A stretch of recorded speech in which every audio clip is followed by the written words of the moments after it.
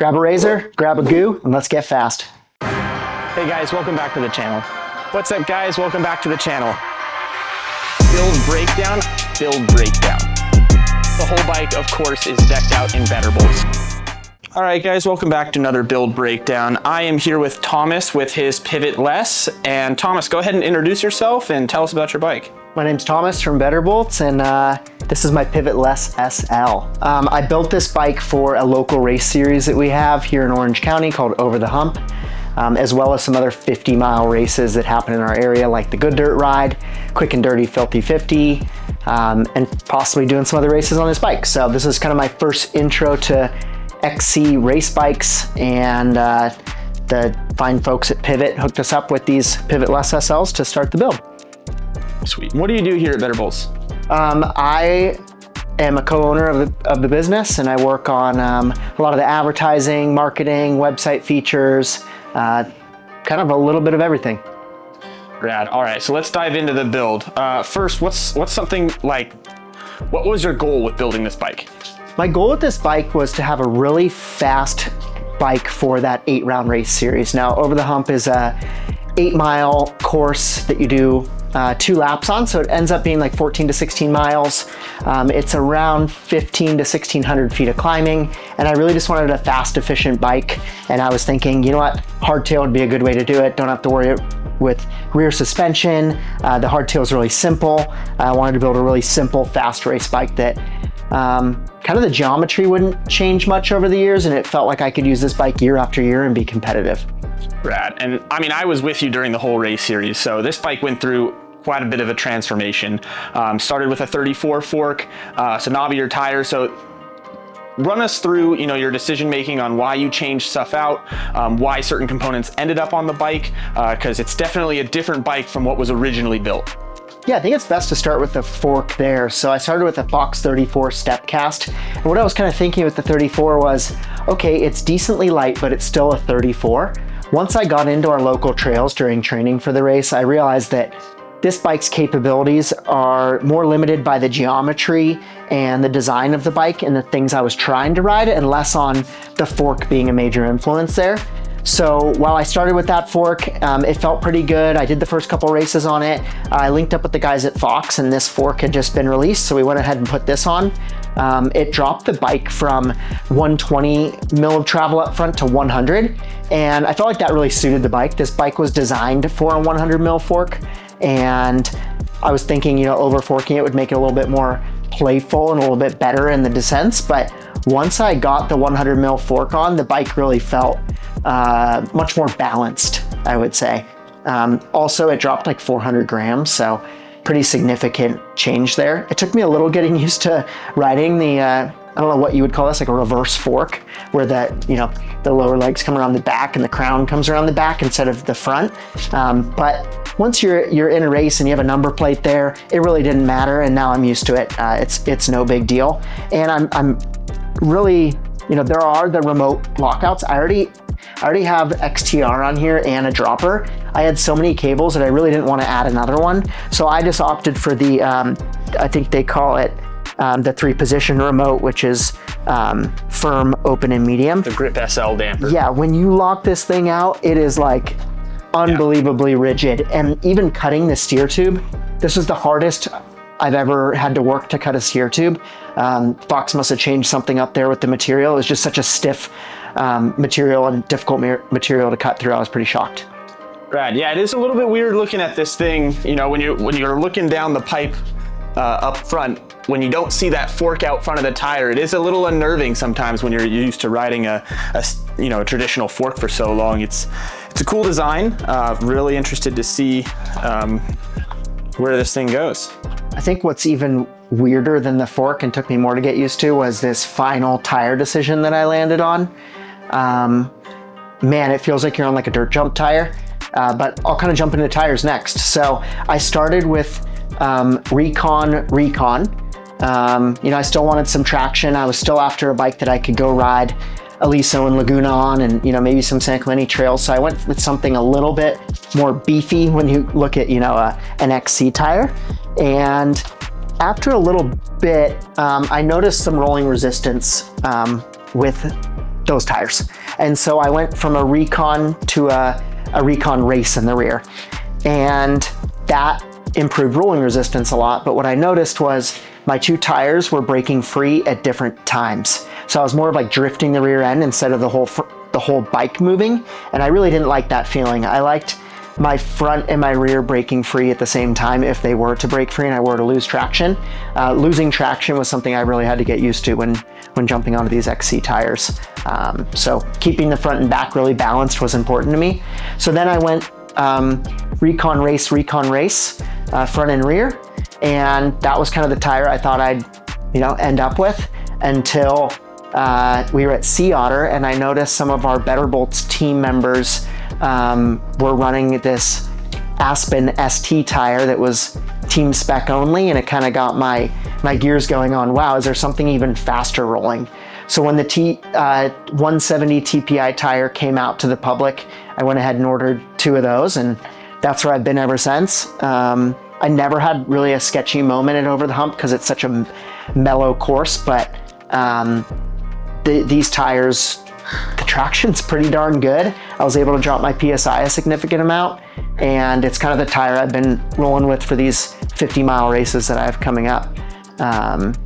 And then this tire really allowed me to drop my PSI a lot, just because I think it does morph to the trail in dry conditions. I started my XC journey at 25 PSI. After talking with some people that knew more about XC than I did, I decided to drop down to 18, just to limit the amount of bump I was getting on the hardtail, and kind of my back was hurting after a race and wasn't quite sure what that was. So dropping the PSI and allowing me to keep power on the ground and the tire not bobbing up and down so much, the 18 PSI really helped me there. And for reference, I weigh around 165, 170. So yeah, that allows me to get down to 18 PSI. I then jumped in and threw in inserts, which you would think inserts, XC, I kind of thought that was a little crazy, but once I learned that they were getting down from, I think a Cush core is around 130 to 150 grams.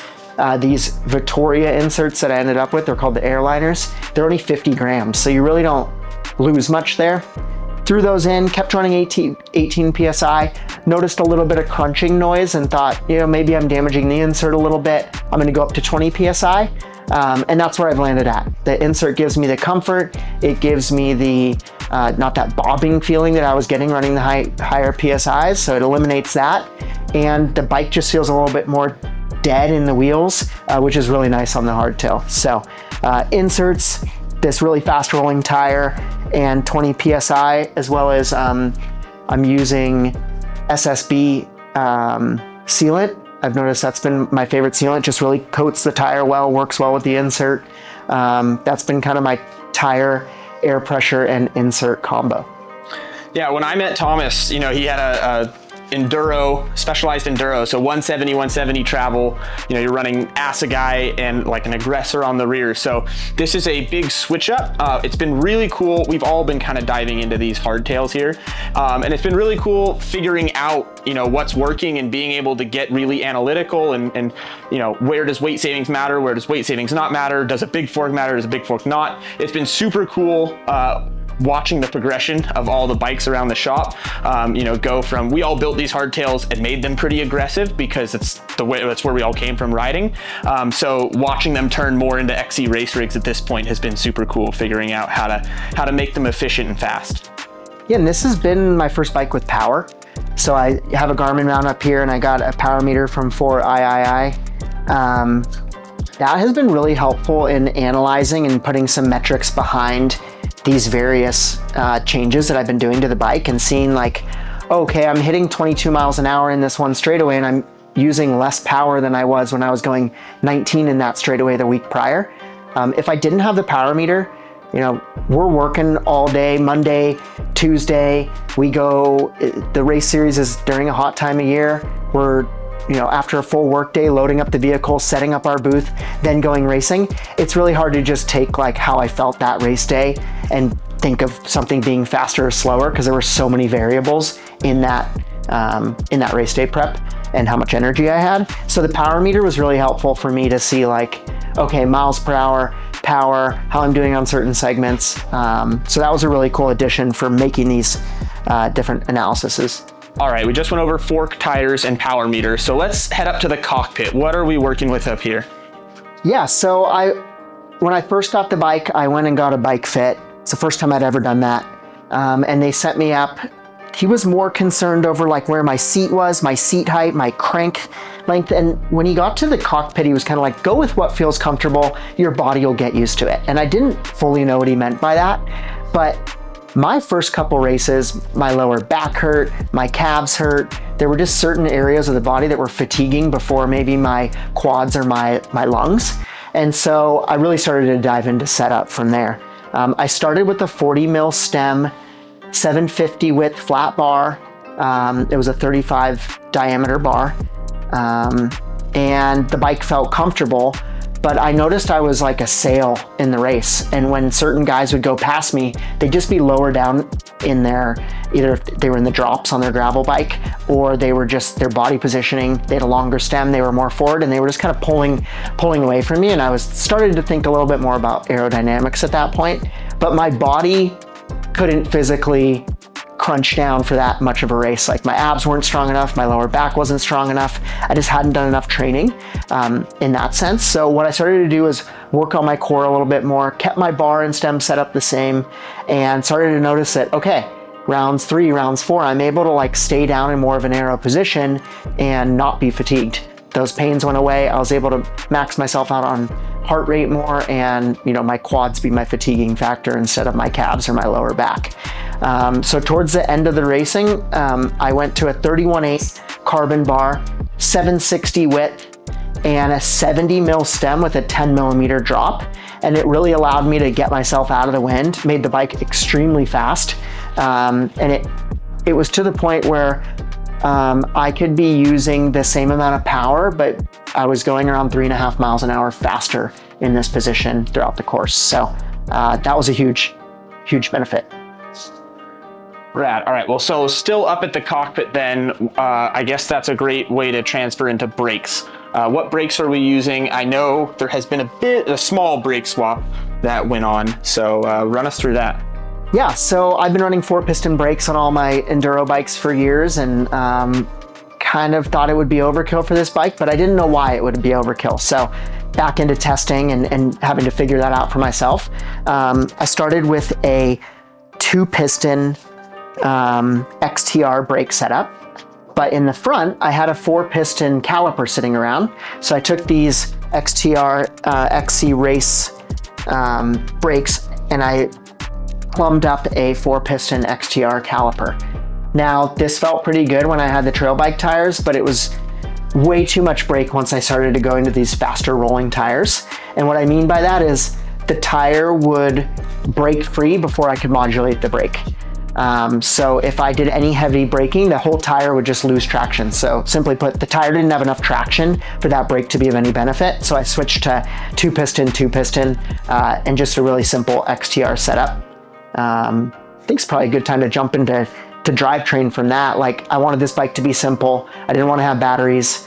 I hadn't ridden transmission yet, so I didn't really know of the benefit that transmission would be in racing, where you're shifting a little bit more and maybe a little bit harder on your gearing. I kind of wish I would have gone transmission, but this bike is still just this simple, no batteries, jump right in and go ride bike, which is what I wanted to start with.